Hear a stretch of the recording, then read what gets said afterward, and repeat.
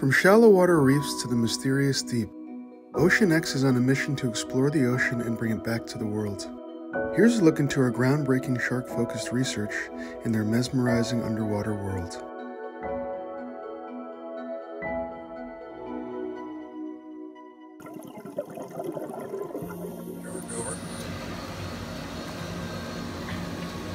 Okay. Still in the belly. Yeah. I'm not gonna. Oh, wow. When she rolls over the. Oh, wow! My goodness. Where's my phone?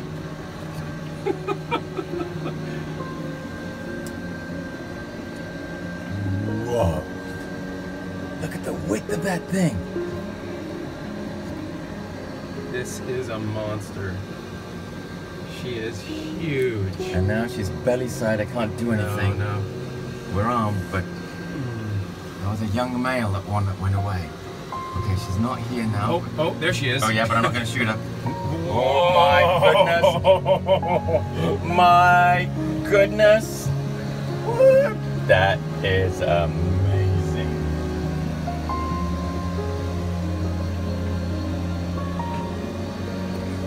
She's gonna eat the gun. She's trying to. Whoa.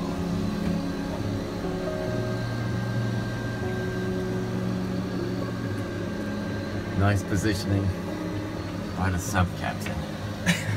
This is fantastic. Wow, look at the size. I mean, this female, she's definitely bigger than the sub is long. Yeah.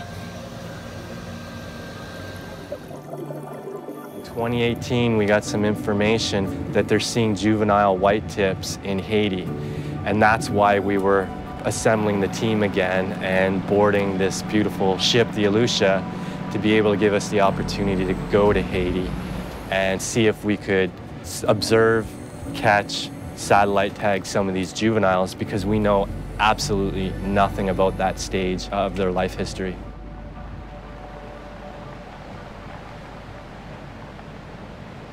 But it kind of sets in, this might not be the same situation we have in Cat Island. So are we gonna catch any in Haiti? Because we're only there for a certain time. And then we get a phone call that a fisherman has one. So now we know, yes, we're finally gonna see a juvenile oceanic white tip. We pull up to the animal, I take the float from the fisherman, and I slowly pull in the line. I'm so paranoid I'm gonna snap the monofilament off and lose the shark. Finally get it right to the surface. The animal's fine. We're gonna get a satellite tag out on it. I'm gonna go right in, right in, ready? 1, 2, 3. Nice, Sean. Fork is 102. Fork 102. And STL is 130. Now we all just go right to work. You know, getting all the samples we need to get, all the measurements, the DNA, getting the satellite tag, which is the most important thing with this juvenile. And it's kind of a moment of excitement and relief. You want me to take the... To actually see one alive, get it tagged, get all of the necessary information we want, and see it swim off happily, hopefully still swimming around collecting data, was a very special moment. Where he goes. And now it's just a matter of waiting. 3 months, the tag will come off, and then we'll start to get a little bit of a glimpse into the vertical and horizontal movements of this animal. But I think people will recognize that how significant this population of juveniles is in Haiti, and hopefully we'll be able to garner some protection. Getting that first juvenile oceanic, it really did feel like we were coming full circle in our own lives, our personal lives, and in this project. We've stuck with it in a way that I don't know how many things I've stuck with this passionately. Got it done, man. Sweet. Yeah.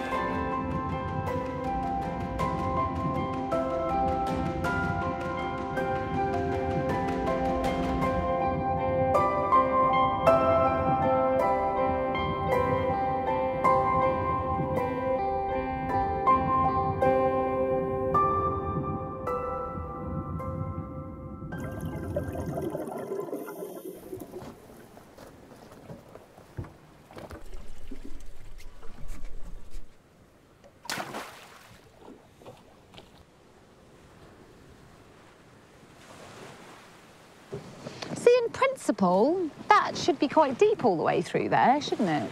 I mean, it goes all the way up to, like, the Gulf of Aqaba. So we should be in a big river of sharks. But unfortunately, at the moment, we're encountering less sharks than all the rest of the people on the expedition who are not looking for sharks. Almost suggests we don't know what we're doing, except we do. It's just that it's hard. We could chum ourselves, we could strap fish all around our BCDs and go for a dive. Just like, oh! Seriously, though, might be worth it just for lols. Worth the try. The lols, yeah. For lols. It was worth it. Gosh. See, they're only seeing sharks as well. Seeing sharks is one thing, catching them is another. That is very true. So they're all like, oh, we've seen a shark, and we're like, well, that's 10% of the battle. We're aiming for 100%. Fishy life jacket. Fishy life jacket, binoculars, GPS, got the map, and pen that works. Yeah, fantastic. Now just to find some megafauna in the Red Sea. The types of animals that we've been looking for in the waters of Neom are what we call megafauna, so like the really cool big stuff. And one of the reasons that we want to find these animals is because they're really good indicators of healthy ecosystems. So sharks, for example, only live on coral reefs that have a bunch of fish on them that they can eat. So if you've got a shark present on your reef, it suggests your reef's pretty healthy. And what we really want to do is attach tracking tags to these animals so that we can actually study exactly how they use these reefs. And so we do that both while we're here in Neom's waters, but also for the rest of the year, because animal tracking tags stay attached to animals for long periods and carry on reporting data back to us, so we can find out exactly what they're up to, where they go, and how important Neom's waters are to them.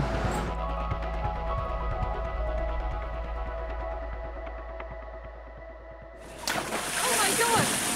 That's the closest we've been by a mile. We were just like in blue water with the sharks kind of circling us. They're better than nothing. So it was like the closest we've got. It took me 5 minutes with this guy. Oh, it was awesome. Fantastic.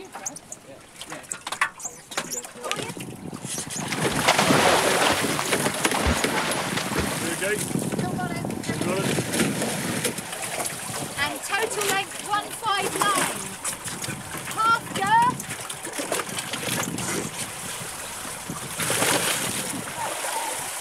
36 centimetres. Spaghetti tag, please. Spaghetti tag is the wooden stick. Wooden stick. Very much, Colin. It is. Okay. Ready, guys? Ready to release. We love you, really. Be well. Be healthy. Good job. That was pretty easy.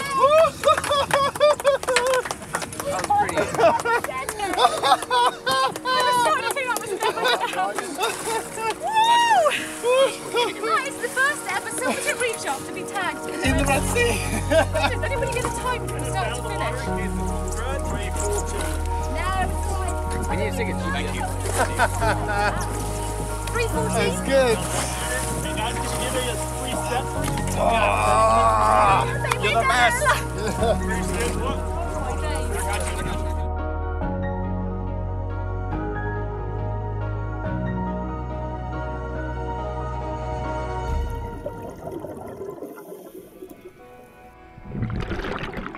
I think it was around about 5 years old that I first decided I wanted to study sharks. I think that was when I started to pester my mum about what I really wanted to do.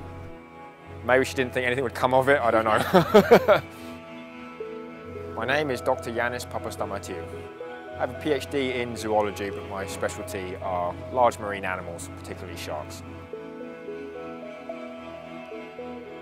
I remember the first time I saw a shark in the wild. I just swam towards it as fast as I could. It was like this 20 years of something I'd wanted to see, and I finally got to see one. My main area of research is developing new electronic tags that I put on sharks that tell us different things about what those animals are doing.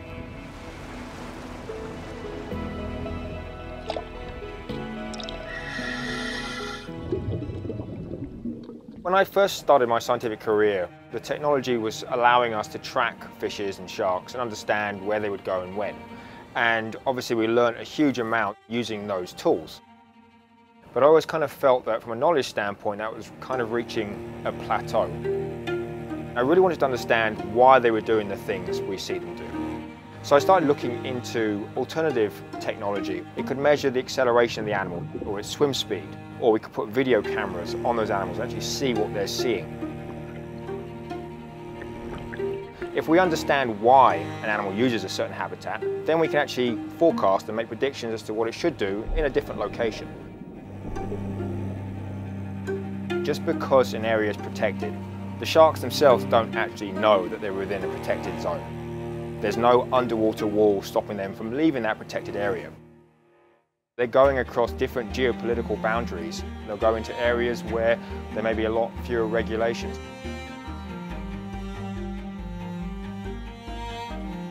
To me, I haven't finished or reached my end goal until I've published a scientific paper on that work.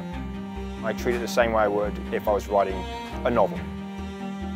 Most of the public aren't going to be reading scientific journals, so I treat it as a story I'm trying to tell.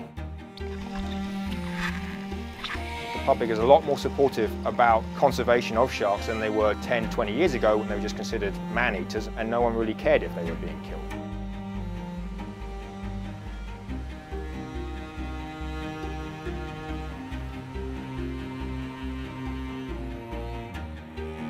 The drive that keeps me interested in sharks is that I'm always finding out new things about them. As technology improves, we have better tools to answer the questions we want to answer. But what you find is when you answer a question, it often generates 5 or 10 more. I can't imagine not doing research or not being able to dive. So I'm going to keep on doing both for as long as I can.